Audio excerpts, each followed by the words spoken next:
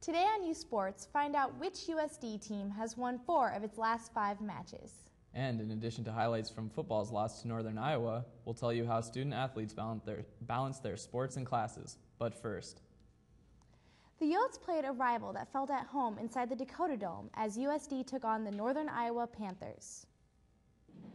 USD football had one of their biggest games of the season Saturday at the Dome, where they played another Dome dweller in number 22 ranked Northern Iowa. The Coyotes defense came up big in the first half, holding the Panthers to just 2 field goals in the half. USD showed a little bit of offense too, scoring on a pass from Dante Warren to Will Powell.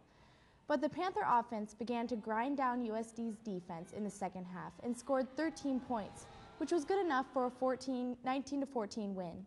The Coyotes defense was on the field for 36 minutes and were led by Adam Broders with 15 tackles.